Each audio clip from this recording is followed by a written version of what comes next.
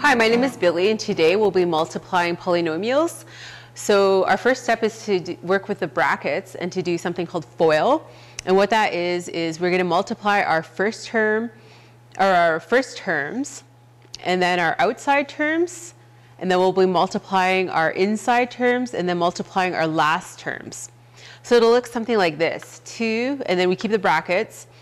It'll be 2x times x equals 2x squared, and then 2x times 6 is 12x. Negative 5 times x is negative 5x. Negative 5 times 6 is negative 30. And we keep the brackets. So our next step is to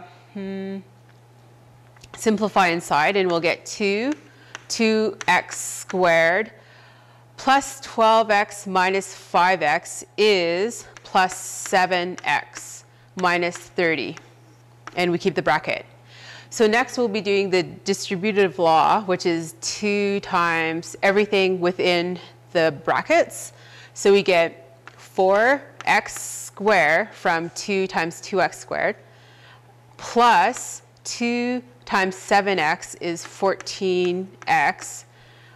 And then 2 times negative 30 is negative 60.